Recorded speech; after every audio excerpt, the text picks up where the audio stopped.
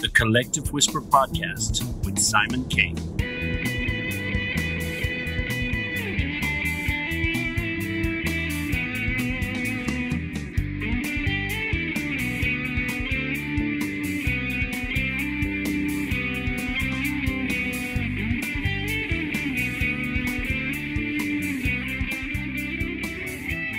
Hello and welcome to this week's show. And today we have a really interesting guest. But before we get to that guest, I just want to remind you guys to please follow and subscribe wherever you see the like button or the follow button. And we hope you're enjoying the content so far and the guests. And we'll try and get as many great guests for you as you can. I'm enjoying you being here and I hope you're enjoying listening to the show. Okay, so moving on to this week's guest. Today I'd like to welcome Mike Sutton. So Mike Sutton is the Deputy Director of Flight Operations at Draken Europe. Mike Sooty Sutton is a former wing commander in the Royal Air Force, RAF.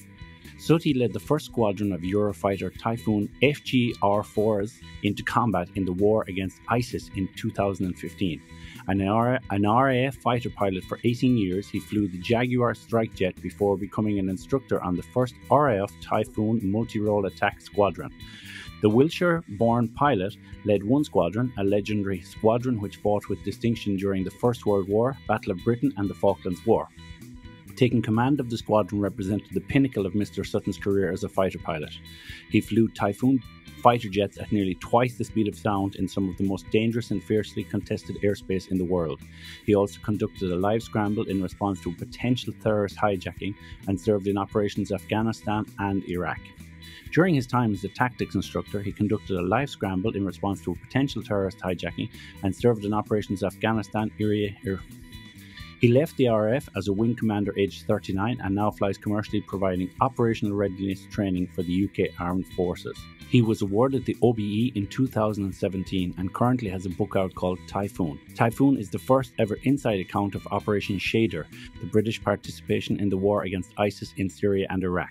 Welcome to the show, Mike Sutton. How are you? Hi, Simon. I'm good. Thanks very much for having me.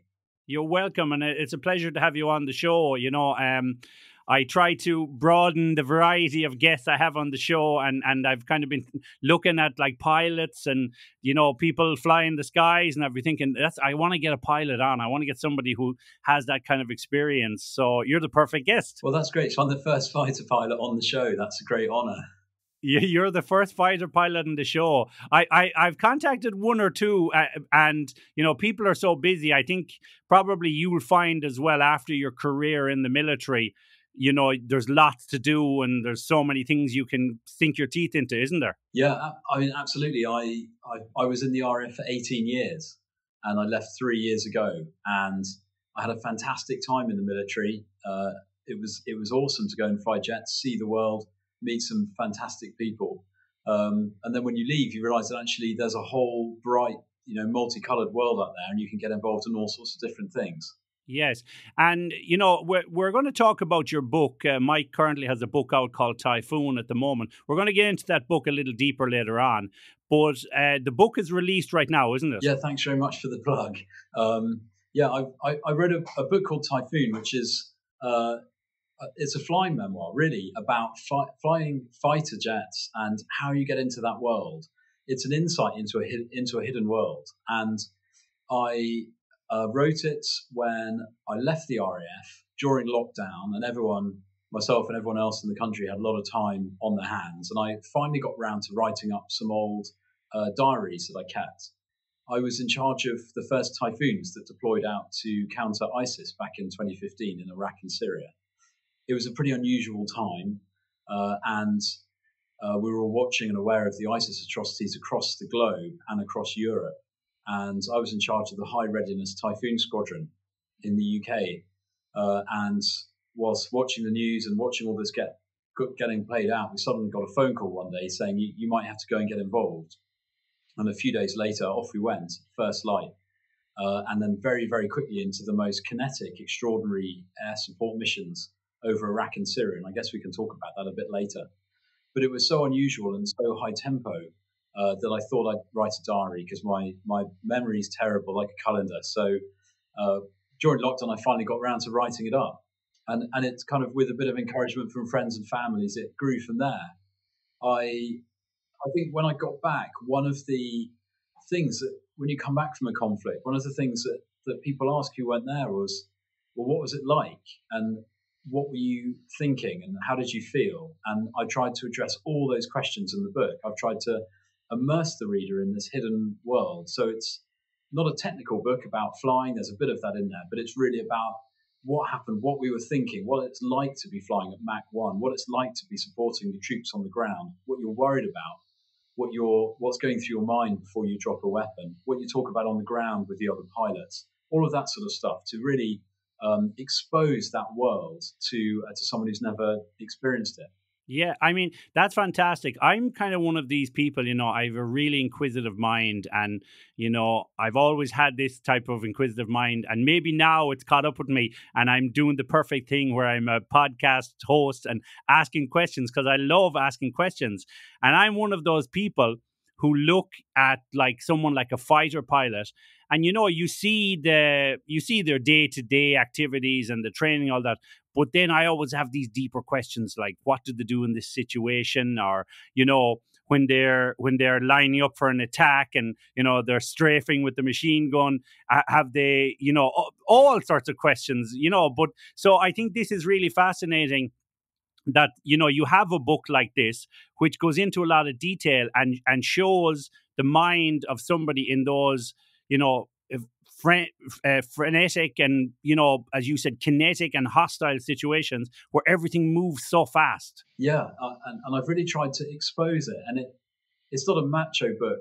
It's really talking about not just the operation that we got into and that I was sort of leading and the people I was responsible for, but really how you get selected, what the training's like, what it's like in the centrifuge when you get thrown around at 9G and you're learning how to counter all of that so you don't black out. A few close calls during flying training when I almost crashed into a hillside in a Jaguar at low level, and then getting onto Typhoon when it was the first multi-role new fighter aircraft. And that first day, walking up to this huge 50 million pound aircraft, and what's going through your mind. I did a quick reaction alert scramble against a potential terrorist hijacking that happened in about 2000. That was 2009. So I write a bit about that. And then this build up to the operation and the tension on the squadron and what everyone was thinking. A lot of the missions that we did, we didn't know what we were going to do before we got out there. So we were told, you're going to go and support troops somewhere in Iraq or Syria. And often you're in the cockpit. It's a single-seat aeroplane. There's no one there. You're parceled in, wearing all your kit. You've got a little pistol strapped to your chest in case you have to eject. It's night. The rain's lashing down against the canopy, and you've got 8 hours in this jet. You know you're going to fly over it to Iraq. You know you're going to fly over to Syria. You know you're going to be involved in some action. You don't know what's going to happen. And I've tried to just bring the reader into that world and just expose, you know, your thoughts, your fears, what you're thinking about all the time, sort of minute by minute, and also the relationships with friends and peers and what they're thinking, and some of the sort of reflections of it all as well. Yeah, I mean, that's so fascinating. So let's go back a little bit. Obviously, you know, when you were younger and you started your fascination. So you grew up in Wiltshire, didn't you? And I know just from researching you that obviously you kind of got the bug when you were in your, you know, middle teens, and you started dreaming of being a pilot after being on a flight and so on. Tell us a little about that when the bug bit you. Yeah, I had a really lovely but very normal kind of upbringing. And very happy childhood. I was probably a bit of a kind of geeky kid at school, and that I played a lot of sports and I was into that. But I wasn't hugely academic or anything. But, you know, see aircraft flying around, and I'm ashamed to say, now I'm 43, this before the internet. So you couldn't research stuff particularly easily. My family didn't have any friends really that were in the Air Force. And so the idea of, or commercial pilots. And so the idea of becoming a pilot or even a fast jet pilot was just something that I just didn't think I could do. But yeah, after a flight, back in the day when you could go and look up in the cockpit of an airliner, I went up there with my brother and saw all these things. We were flying over France, and I remember just looking down. I could see the lights of Paris. I could see over the channel, and just thought, I've really got to try and give this a go. And that's when I really tried to look at applying. And a sort of friend of a friend of a friend of my parents was in the Air Force, and they got this guy over. We went to the pub and had a beer, and he talked to me about it. And then I applied to the RAF after that, and didn't get in actually the first time around. So I had to reapply a second time, and luckily I went to university and learned to fly there and reapplied then, and got in the second time. Okay, so explain that process to us. When you go to the testing center, obviously where they screen the candidates and so on, what kind of candidates are they looking for? So obviously you have to be 16, 17 to apply? You've got to be a minimum age, and I forget what it is. It's, I think, probably 17, and there's a maximum age as well, because the flying training takes a few years to get through. So I think it's 26. It changes every now and again, but between those two ages. And then the selection process is you go up to a place called RAF Cranwell in Lincolnshire, kind of middle of the country. And it's the home of the RAF, and the RAF was the first ever air force in the world. So it's got a really nice bit of history there. You go to this grand base, and you get chucked in a tiny little room, which is a sort of taste of things to come if you get in for accommodation. And then you get 3 days of selection. And the selection varies in the sort of tests that they're doing. They kick off with a load of aptitude tests. So you walk into a room, you're all facing this computer screen, and you sit there for about 3 or 4 hours, and they assess your hand-eye coordination. You do some mental arithmetic. They've got a little joystick in front of you, and you've got to do some sort of tests on the screen where you can kind of follow a dot and look at shapes and work out which way around they are, and some things like that. And these things go on for 3 or 4 hours. You then have some maths tests. You then have a medical. You then have an interview.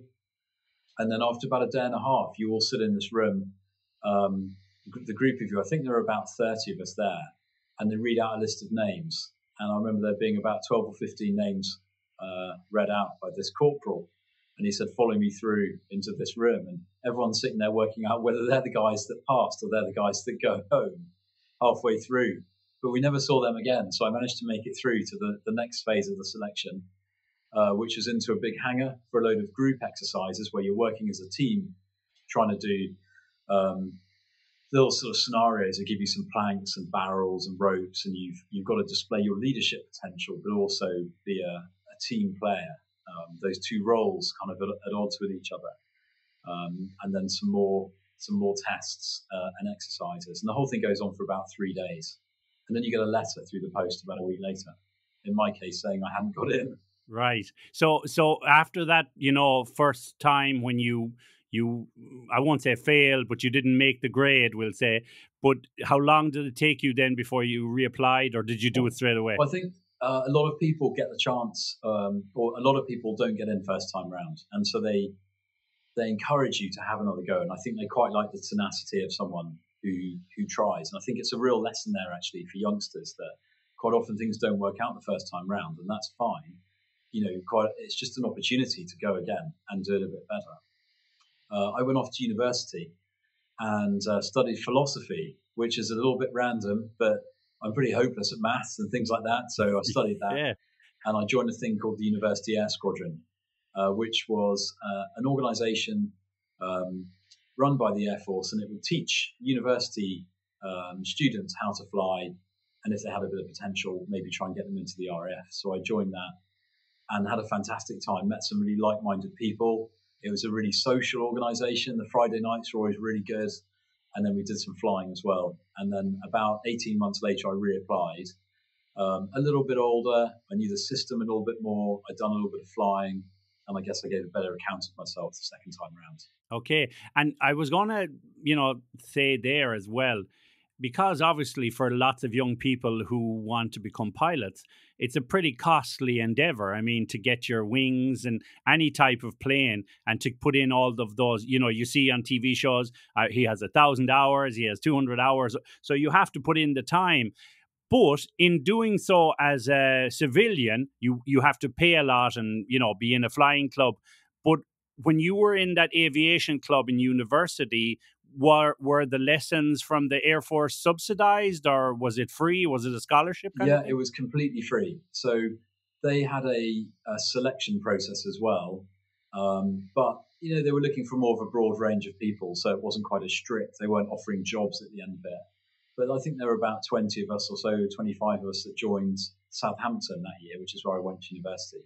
And these things are dotted around the country. There's around about 15 of them. So wherever you are, there's one kind of close enough if that's your thing. And they're a great organisation because they do teach you how to fly for free. And the hours that you accrue there, you can use towards your private pilot's license. So some people did it, decided a career in the military wasn't for them, but they got a bit of flying training, then they could take that and maybe pursue it as a hobby or use it as their first rung on the ladder to a commercial license. One of my great friends I talk about in the book, he was a fantastic pilot at university. He was sponsored by the Air Force, so he was due to join. But while he was there, his eyesight deteriorated a bit, and you've got to have really good eyesight to get in, or you did at the time. And his job was pulled at the last minute, so he left. But with the hours and experience he'd got there, he then got a cadetship with Aer Lingus. And so he moved over to Dublin and has had a fantastic career with them since. That's really interesting, isn't it? You mentioned the cost. It's since 2001, since 9/11, the whole airline industry has changed beyond recognition. And the way that they used to recruit really was the big airlines like Aer Lingus and British Airways and all these others would select the people that they wanted, then train them up and pay for the training. But after the crash of 9/11, in terms of people stopping flying and the whole world changed, the model changed, predominantly led by Ryanair actually, and decided to start recruit people and not do the cadetships and to get them to pay for their own training. And this is now sort of permeated throughout the industry. And all the airlines have twigged now that really pilots love flying and they want to do it. So they'll normally try and pay themselves through their training. And it's horrendously expensive. It costs, the cheapest is probably about £50,000. And the most expensive is probably £120,000 depending on your school. And it's awful. It puts huge pressure on people, and most of them end up taking great big loans out and trying to pay them back like a second mortgage when they started earning. Wow, it's like when you hear people in the US paying huge bills and loans for training to be a doctor and all of this thing, but as you said, it's changed now for pilots, and they're ending up with maybe a career but taking a few years to pay back that loan to get that career. That's exactly right. Yeah, it's the model's completely changed. It used to just be essentially an apprenticeship. In a profession, you'd go in, you'd be trained up, they'd pay you less while you were training, and then you were good to go. But now most civilians now start with big debts, and then they've got to work that through, and it takes people 10, 15 years to kind of clear it. So it's a shame. It's not a positive thing for the industry. When you finished in university, how many hours would you say you had accrued? I think I'd found around about 100 hours. And the Air Force training is broken down into 3 steps. So you do your first phase of training, flying training, which is called elementary flying training, and that's around about 100 hours.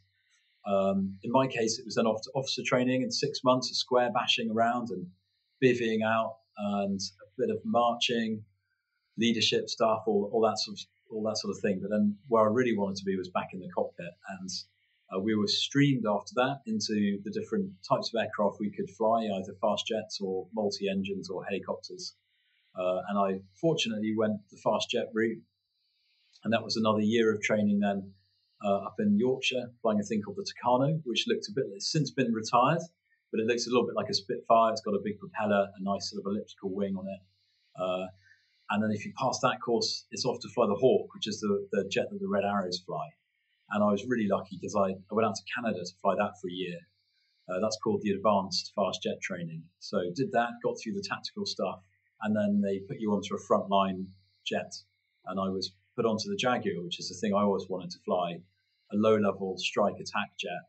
And that took about another 9 months of training. So before I hit my first squadron. So it's around about 4.5 years of sort of full-time training before they let you loose in one of these things for real. The thing that I've always wondered, on whether it be on movies, whether it be on TV, or whether it be on reality or documentary shows, that when you train to be a pilot in the RAF, do you actually, is there a point, let's say, where you're training in helicopters and planes, and then you say, okay, it's planes for me, or they decide, and no more helicopters? Or do you get your helicopter's license as well? Yeah, they don't train you in anything that you don't need to be trained to fly, because it all just boils down to cost.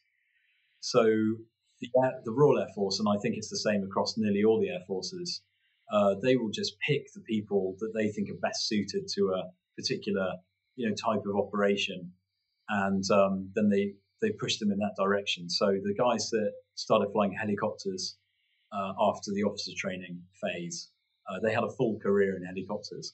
Some people do cross. Right. It's called a crossover. Maybe they do that for 5 or 6 years, and they might want to go and try fixed wing or big transport aeroplanes, big aeroplanes, and that does happen. But most of the time, people get on a type, big aircraft, fighters or helicopters, and they'll kind of stay on that and progress their career on that type of fleet. Okay. Yeah, because you kind of imagine, obviously, with pilots, especially with fighter pilots, that because it's such a high precision and high training, you imagine then that a lot of these pilots could fly anything. But, maybe it's the case that they say, okay, can you fly a helicopter? And they'd say, well, I did some training in the beginning, but then I didn't after that. So they can probably fly any type of plane. But obviously, when you get a helicopter pilot who advances and this is his sole purpose, there's a different level, isn't it? Yeah, most pilots could fly most other planes. But the type of flying that you do is just slightly different between them all. And so I think what they try to do is get an idea of where someone's, because it's not just a flying skill, but I think there's an approach and a character, and they try and get the right fit for the right, the right fleet, if that makes sense. Yes, I understand. And even though after 10 years of flying, a fast jet, you could probably jump in a Hercules transport plane, have a bit of training and you better do it. You can cross over, but they think it's more efficient, and it probably is more efficient to kind of get people set and then get them very skilled in that area. I guess a bit like, you use the medical profession analogy, doctors become specialists in certain areas, don't they? Then they generally sort of stay in that field. Right. I understand. Yeah. Of course, it makes total sense. But I suppose, that's one of those questions that I suppose people in the outside world are always wondering: how trained do you become, or is it completely specialist in one direction? And that answers the question. That's kind of a thing you imagine is more cost effective. You're not going to train Commander X to be a helicopter pilot captain and a Typhoon captain as well. It's too much time and too much money, isn't it? That's exactly right. Yeah, and just like in any business, the military tries to keep costs down. Now, it's an expensive game flying aeroplanes, and they're pricey to build, they're pricey to fly, they use a lot of fuel. So they try to keep the cost down as much as they can, while still retaining that tactical excellence that you strive for. And they use a lot of simulators as well for that. So there's an awful lot of synthetic training, it's called. That's a technical term, but simulators really, so that you can practice a lot of these procedures and then before you get into the air. Yeah. And you mentioned there, obviously, going around at 9Gs, and what do you call it again? What's the name of the machine? Oh, the centrifuge. Yeah, the centrifuge. So the thing that I trained in that's since been replaced was in the Bond film Moonraker back in the 60s or whenever it was. Okay, I remember. But it's essentially a capsule that you got parceled into at the end of basically a scaffolding arm. And this thing would just swing around. It's on YouTube. You can watch these things, and it just swings around this circular room. And as it goes faster and faster, it kind of tilts at the end. So it's like the most extreme fairground ride you can possibly imagine. And it gets you up to 9G. And to put that in some sort of context, I guess, when you're wearing all your flying kit, your head would normally, the average human head weighs about 5 kilograms. When you put a flying helmet on and a mask and all the rest of it, probably another couple of kilograms. So your head weighs not 5 kilograms, weighs 7 kilograms. And then when you're putting 9G, your head now weighs 9 times that amount. So your head now weighs 63 kilograms. and that's just your head. So if you can imagine the weight of your body now times by 9, and just the kind of pressure that puts on you. You couldn't raise, if you had your hand on your lap, there's no way you could kind of raise your arm up against that. You're just forced back into this seat. And the real risk there is that your blood is just pushed away down towards your feet. And the problem with that is that your blood pressure in your head, your brain, would be very low. And that's a real risk of a thing called G-LOC, G-induced loss of consciousness, or blackout, where you hear these things. Very occasionally pilots will grey out or black out, and it just means they've lost consciousness. And sadly, over the years, jets have been lost because the pilots blacked out and the planes crashed. So they train you about that and how to try to counter the effect of that in the centrifuge and then in your early training. Yeah, and it's quite interesting.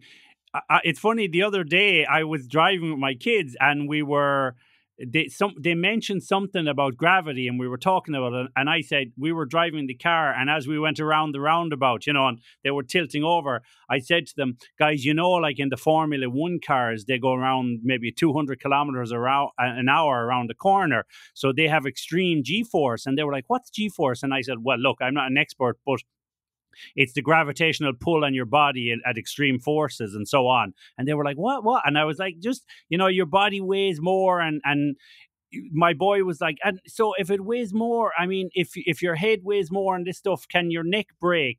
So that's a question actually that I was thinking, I don't know, because the stress is on your whole body. But if, as you said, if your neck was weighing that much with the helmet and everything on, is there a danger to your neck of like, or your skeletal frame, like in that movements? Yeah, my first question to you is, how fast are you driving your car for your kids to... But, nothing like that. I wasn't doing 9G. Yeah, no, you're right, and it is a real issue, and so most of the guys try to keep themselves pretty fit and go down to the gym, and I know a really close friend of mine crooked his neck when he was doing flying training, where he was turning really hard one way to the left, and he reversed the turn, and his neck just kind of snapped back.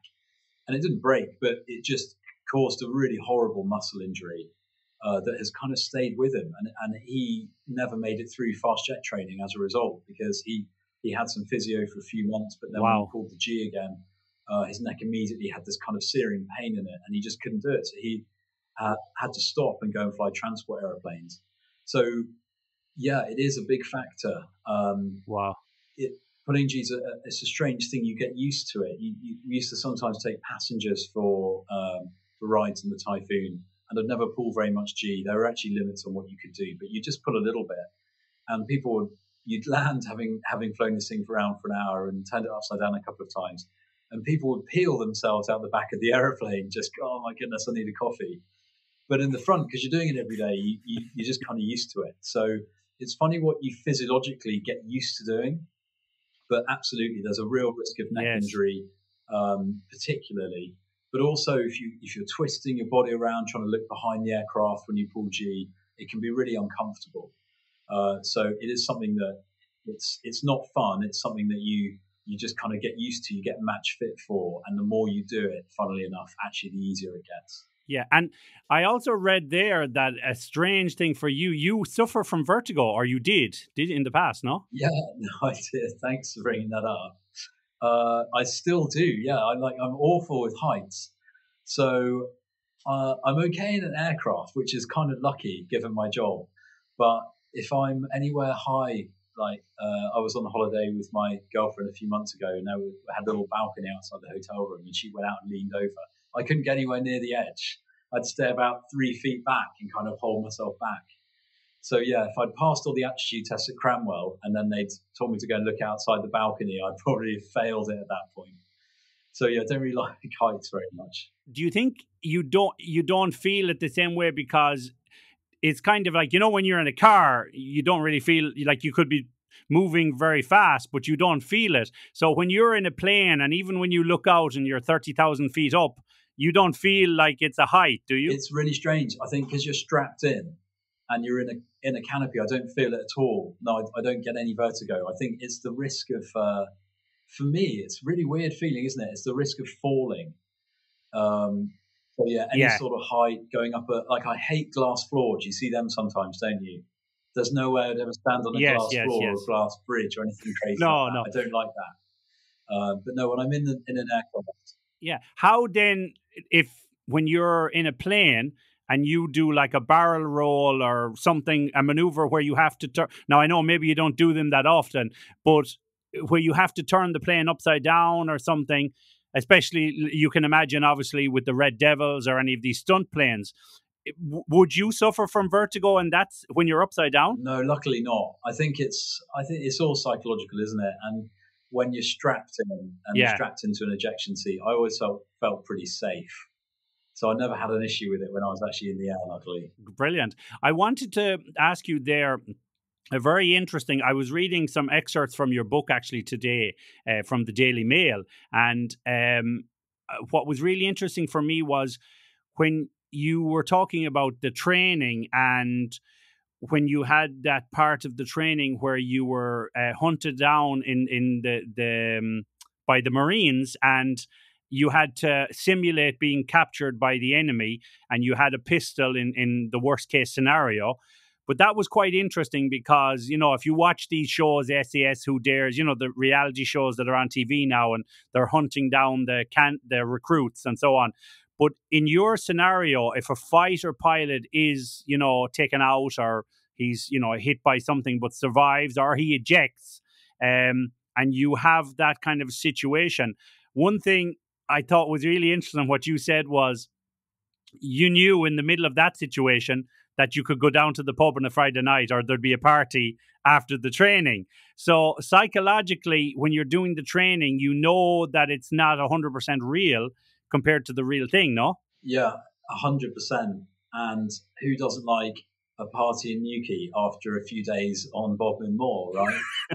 I mean, the training, we did survival training in kind of basic survival. I remember doing a week of training without food up in North Yorkshire. It was January and it was sort of 0 degrees and drizzly and it was unpleasant.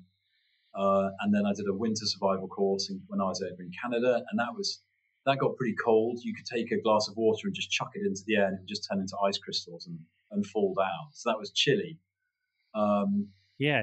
And then when I got onto the front line, they make you do a course, an escape and evasion kind of course, which is more tactically focused. And that was a couple of days of training, and then 3 or 4 days outside where you don't sleep. They get you to do navigation exercises at night, so you don't sleep. They give you lectures in the day. The whole thing really just to kind of get you tired. And then on the last night, you do a navigation thing where you've got to get from A to B over about 10 kilometers, and the Marines are out after you, and they're trying to get you to move tactically through rivers and keeping a low profile. But it's a turkey shoot, really, because you've got a load of really tired pilots being hunted by the Royal Marines with all their night vision equipment. So everyone gets caught and then put into it's called the monkey house, but you get put into a building where they put you in stress positions. And I had about 20 hours of that, where they just expose you to some unpleasant things and you get a bit of training. But I think reading experiences of people who've been shot down for real and what they've gone through, I think the training can only ever go so far. And all their experiences are really different and really challenging. And you touched on the risk that we faced out there, and the enemy did have surface-to-air missiles and small arms, and when we first went out, the whole of the region was under control of ISIS, and the thought of bailing out into that situation was a harrowing one. And we had combat search and rescue forces on standby, but there was no guarantee that they would have been there. So we had some procedures. The main coping mechanism really was to not think about it too much, learn the procedures and know what you're going to do if the worst happens, but really just focus on the job in hand and focus on helping soldiers, which was precisely why we were there. and just concentrate on that. Yeah, okay, that's really interesting. Yeah, so let's move on to, obviously, when you're talking about the book, but the main focus of the book, the Typhoon, the aircraft. So the Typhoon is a Eurofighter, and we've seen the Eurofighter on our TV screens for years, because obviously there was a joint collaboration, in Europe between the French and the English and all the different nations. So you said there you trained up on the Jaguar and then you switched over to the Typhoon. Was it a completely different animal as regards the plane when you first took the controls of that and you thought, wow, let's see what this baby can do? Yeah, I guess it was probably like getting out of a Ford Capri and getting into a Formula One car. The Jaguar was a great aeroplane. Wow. It would go fast. It would do 500 knots, but it wasn't very maneuverable, and it was pretty old. It was full of old steam-driven instruments that had been flying really since the 70s. So it was a great force to be on. It had taken part in Gulf War One. It had a huge operational background to it, but it was getting long in the tooth by the time I joined it. And then I was really lucky to get onto the first Typhoon squadron. So the MOD actually closed, the RAF closed the Jaguar force, and a few of us got onto the Typhoon, which was great. So I was on that first Typhoon squadron, and it was a generational leap. It was a multi-role aeroplane, which means that it can do reconnaissance, it can do air-to-air, long-range missile shooting, it can do quick direction alert, which is scrambling to intercept aircraft. It can do air-to-ground, which means that it can drop weapons. It can support the army, and it's really agile, so it could fly almost